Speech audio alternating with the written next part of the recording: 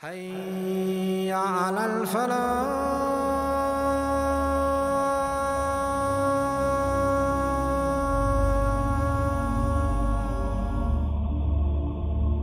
Luqman al-Hakim, he is not a prophet, he is not a messenger, but he is a righteous, upright, pious man that Allah subhanahu wa ta'ala mentioned in the Quran al-Kareem, that Allah named an entire surah after his name. And they say that Luqman, he was born during the time of Dawood alayhi salam. And he also lived during the time of the reign of Sulaiman, the son of Dawood alayhi salam. And they say that Luqman al-Hakim was born in the southern part of Egypt during the time and the kingdom of Dawood alayhi salam. He moved towards Palestine and he sought knowledge from Dawood, then from Sulaiman, and he was a wise man that people will resort to and seek knowledge from.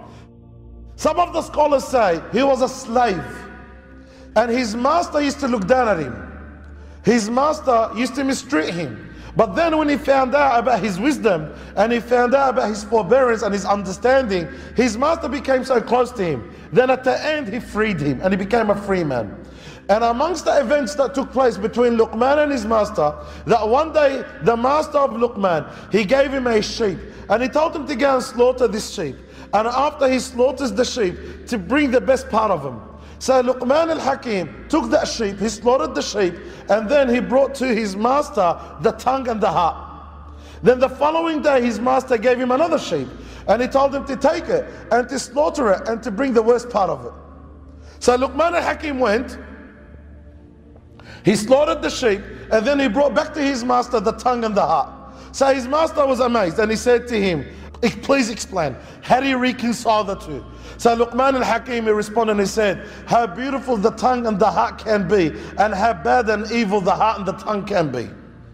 The heart and the tongue are the most beautiful parts in you, and the heart and the tongue can be the worst parts in you. It's with this heart and this tongue that you could win people over, with this heart and this tongue that you could turn people away from you. Allah subhanahu wa ta'ala praised him in the Quran al-Kareem because of his wisdom, understanding things the way they should be understood. And then we commanded him to thank Allah Azza wa Jal for granting him wisdom.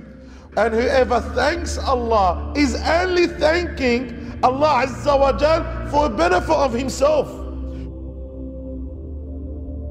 Then Allah Azza wa Jal, he speaks about that moment that Luqman al-Hakim tells and gives an advice to his young son, and he says to him, "Oh my son, do not ascribe partners to Allah subhanahu wa ta'ala. Indeed, ascribing partners to Allah Azza wa Jal is extreme injustice." Oh my son, imagine if there is a weight of an atom seed or a weight of a mustard seed, and that mustard seed was in a rock on the surface of this earth or in the heavens.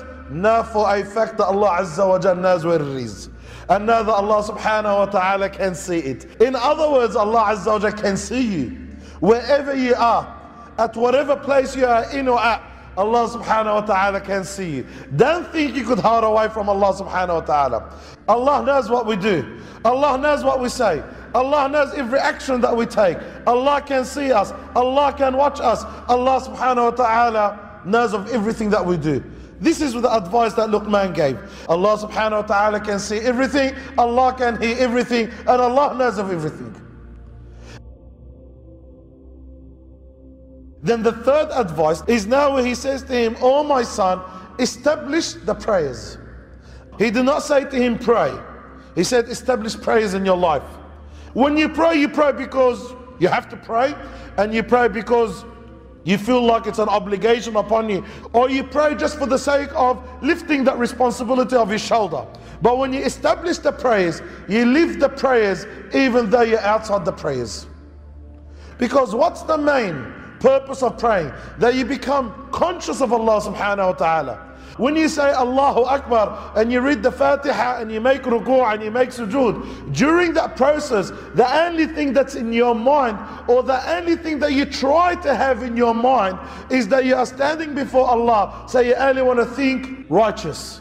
When you are praying, you try and connect to Allah subhanahu wa ta'ala, even though most of us, and the vast majority of times, we're not even devoting in our prayers, we're not even concentrating in our prayers. The prayer is not about that 3 or 4 minutes that you put to pray to Allah subhanahu wa ta'ala and you make those movements. The prayer is about making a change in your life. Live your entire life as if you are praying every single moment of your life. And then he follows that, call for which is good and prevent from which is bad. Enjoin people to goodness and prevent people from badness.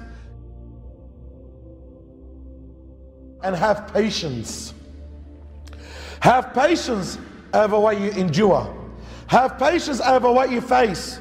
Have patience over what you encounter. Have patience over what you experience. In life, there are so many things in life. There are so many times and so many moments and events in life that we need to have patience. Not always throughout life and over the course of time that we continue to experience goodness in our life. Sometimes we experience goodness and sometimes we experience evilness. Sometimes we experience happy things and sometimes we experience sad things. Have patience over what you experience. If something goodness comes to you, thank Allah for it. If something evil or sad comes to you, have patience. This is life. But there's something else that Allah Azza wa Jal is alluding to in this verse. Allah subhanahu wa ta'ala wants to tell us, those that are upright, those who are righteous, those who establish prayers, those who are called for good, those who prevent from bad, will always experience hardships in their life. Indeed, these are from the most determined matters to Allah subhanahu wa ta'ala.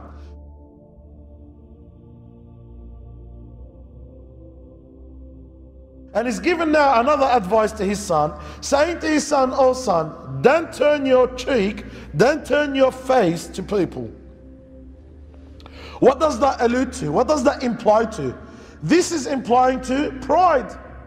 When people have pride, and people with pride, when they talk to you, they don't face you face to face. They are too good for you to look at their face and for them to look at you. And that's why they look at you from the side of their face. Doesn't want to talk to you, doesn't want to face you. Now the advice that Luqman is giving to his son, don't turn your face to people when you speak to people. Whoever has an atom weight of pride will never enter the paradise. Don't think you are untouchable. You might think that you are more superior than everyone, but in the sight of Allah, you are the worst one in the sight of Allah subhanahu wa ta'ala. When you walk, walk gently. And when you speak, don't speak with a high voice. Be moderate and balanced when you speak and when you walk. Lower your voice when you speak to people. Respect people.